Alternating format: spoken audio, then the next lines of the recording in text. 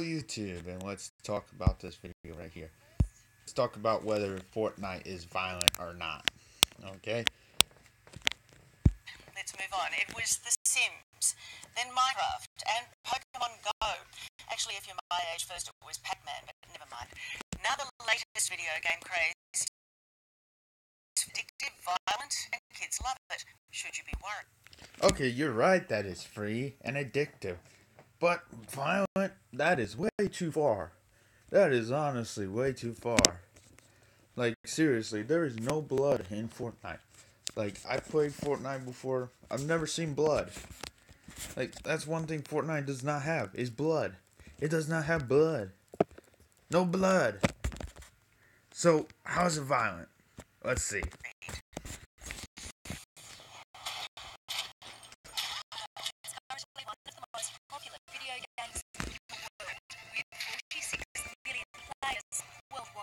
Some of my friends actually can't get games like these. Why is that? Their parents just think it's very good. Their parents just think it's very good. Oh, their parents just think it's very good. A very good game, so you're not allowed to play Fortnite. I guess that makes sense. Fortnite is a cartoon, Hunger Games style battle with a deadly, serious premise. Players are placed on an island armed with weapons. The aim of the game to be the last one standing. Okay, they got a kind of a good idea what Fortnite is. Yeah, I say that's kind of a good idea. He just can't wait to get back into his room. So why are kids as young as 9 playing the violent game? Parents should absolutely be paying attention to the rating system. Tonight, a warning. The game's rated T for teen. So, if kids are young as 9 and is playing it, yeah, parents should watch out for that rating system. Because a 13-year-old should be playing Fortnite, not a 9-year-old. For the experts. There are many risks involved in playing violent video games. Ryan is 11 years old. His brother Dylan is 9. They are in the middle of a game, Fortnite. Strategic thinking game. Okay, that is correct. It is a strategic thinking game. So really, that's a good thing for kids. That's actually a good thing for kids. Like, this kid knows what he's talking about. This kid really does know what he's talking about. It is a strategic thinking game. Thus, it is actually somewhat good for kids because it is a strategic thinking game. And that's what kids need to know. Strategics. To the break, got a current affair. Kids who can't take their eyes off their screens. Their concerned parents and advice from the experts. Welcome back. Fortnite is the latest video game kids can't get enough of, but when does a bit of harmless fun turn into an unhealthy obsession? The violent video game Fortnite is designed for teenagers, but is being widely played by younger children like Michael, who is 11. Yeah, you have to make sure no one kills you. You shoot them, and then... No, it's brutal. That's not brutal. I wouldn't say brutal. It's not so much... That kid's right, alright? It's not brutal.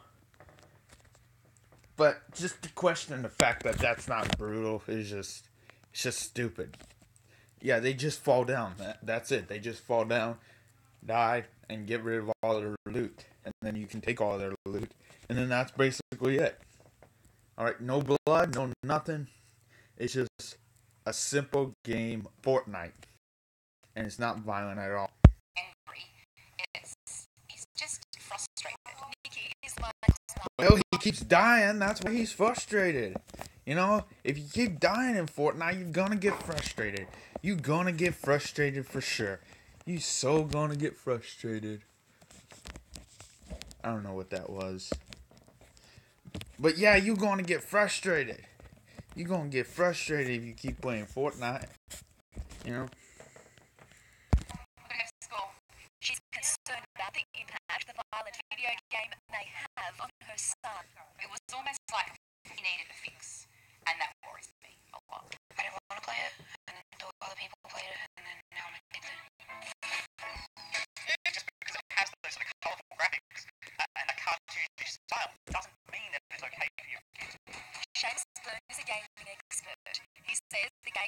shock parents because of its light rating.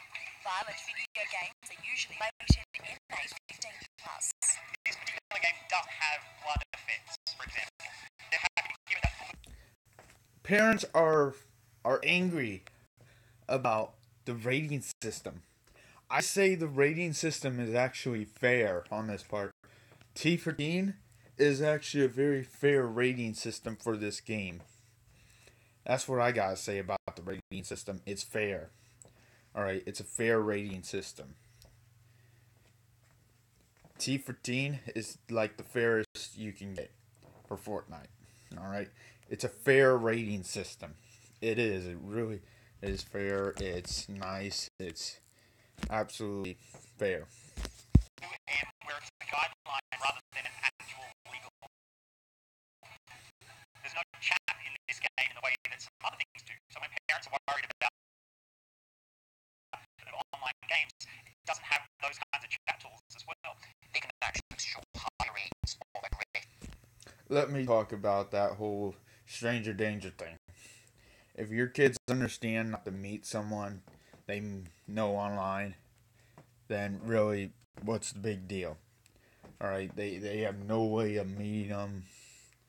So really, what's the big deal? It really, talking in Fortnite is more of a strategy sort of thing rather than a sort of talking to strangers sort of thing. Alright, I understand that a lot of parents will get upset about their kids talking to people online, but parents need to understand the difference between talking to someone online and actually meeting them. They need to understand that sort of difference, sort of like playing a game. It's just a game where you can talk to other people online. Alright. Yes, it does involve talking to people online. And really, parents will get upset about that. But parents need to understand the line of talking to someone online and actually a whole stranger danger thing. Okay, if you're not meeting them, then it's not really dangerous. Dr. Philip Tab is a child and adolescent psychiatrist who specializes in visits adolescents with conditions like ADHD, anxiety, or depression are most vulnerable. Right at the chest. Another big problem is playing to excess of their real-world activities. So there's a detriment in their schooling, in their healthy sleeping pattern, and in the general things of healthy family time. Around 3-4 hours. 3 to 4, maybe sometimes 2. That's an accident. Like many of their schoolmates, Ryan and Dylan could play the game for hours at a time. It's pretty much like a normal but unnormal life because other kids in my class get to play 6 hours and all that. Like, sometimes they'd be wearing glasses maybe. Their mother, Jacqueline, gaming rules in place. She allows the boys to play Fortnite on the condition their homework always comes first. Okay, it's peer pressure because if they don't play at school, they're looked at as you're not cool, that type of thing. It seems the quest for a higher score hurting our mental health. Problems related to the excessive use of gaming will warrant a medical doctor. I love this part right here. Cool girl. Yeah, I love how they do this part right here. Like, they just want to do this part just to give some theme to Fortnite. Diagnosis. When the World Health Organization adds gaming disorder, this year. Michael, I can see that you have an iPhone, and this game. What does that mean? Yeah, it is. So now, if I go out, I probably will be playing that. Well, Yeah, that's pretty true. Dr. Philip has for concerned parents. For kids from a young age. So, give them a left, or you've got 5 minutes left, so always warn your child. Okay, well, that's the end of that video. So anyway, that was how Fortnite is affecting our kids. Uh, I don't see it affecting our kids at all. Really, there are way more violent video games they could be playing. Fortnite has no blood at all. So really, I would say that Fortnite is not at all violent. I would say that the T for teen rating is a very fair rating for Fortnite. And really, there are way more violent video games that your kids could be playing besides Fortnite. So take that in consideration if you really think Fortnite is really that violent. Alright, take that into consideration because really, Fortnite is not at all violent. And that's really all I gotta say. Anyway, this is fair use since I am using this video for criticism purposes and educational purposes, so it really does fall under fair use. Alright.